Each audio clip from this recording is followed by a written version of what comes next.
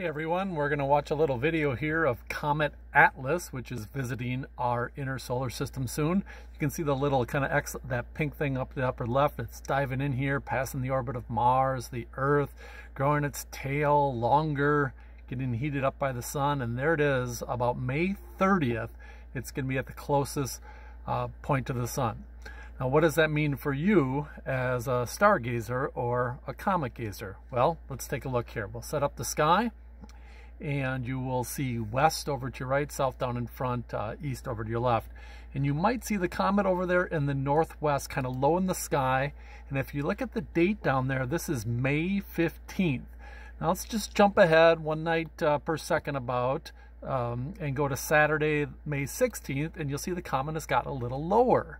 And then if we jump to Sunday the 17th, it's getting lower. Now this is all about 9 o'clock, little after that, about an hour after sunset. We go to Monday the 18th, Tuesday, and hopefully this comet is bright enough to see in the city, and if not, hopefully get out into the country, out to the woods somewhere, like a park somewhere. Now we're at, you see how low it's getting. This is Thursday the 21st, and then we're at Friday the 22nd, and it's pretty much getting too low. You'll have to get out right after sunset to see it, and then it starts to disappear. Remember, it hits the closest point to the sun on May 30th, so you might actually see its tail and not the comet itself if it does get that bright.